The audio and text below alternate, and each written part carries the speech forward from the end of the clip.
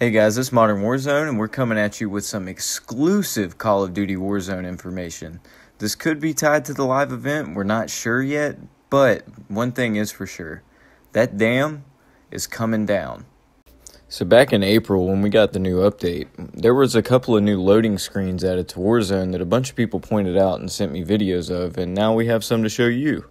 You can all see it anytime when you load in the game. There's water clearly flowing from the dam all the way down the runway, spillway, whatever you want to call it. It's definitely flowing down there. And we haven't seen anything like that in-game, but I think yesterday I noticed that there's now a new patch where there's grass and moss and a whole lot of water just at the end of where the ice is frozen all the way from the dam. So I went up that way and kept looking, and the ice is frozen, but it is quite cracked. You could tell that something may be melting all of this right now. Now we're going to begin to get into that exclusive info that I told you about in the beginning of the video.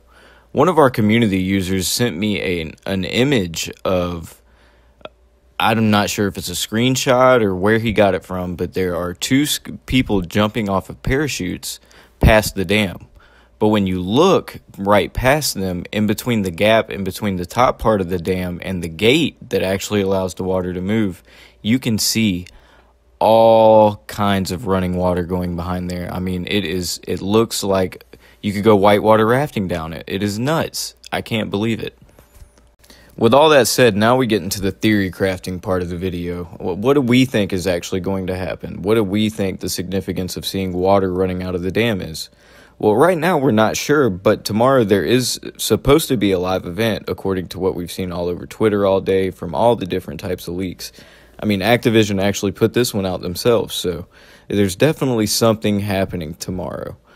Whether it's going to be the dam, whether it's going to have to do with the Bunker 11 and the nuke and all that other type of info this came out, there's really no telling. You really don't know when it comes to timing with Activision.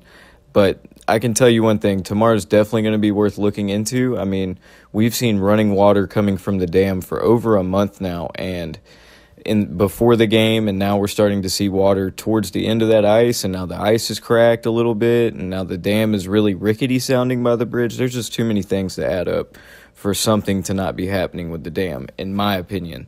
And I know we talk about Urzikstan a lot, but this seems like the live change that VGC News was speaking about as well. So just keep your eyes peeled tomorrow for whenever this live event is supposed to happen. I'm sure they'll be tweeting out something that'll get us all to be ready to participate if this is what they're trying to do.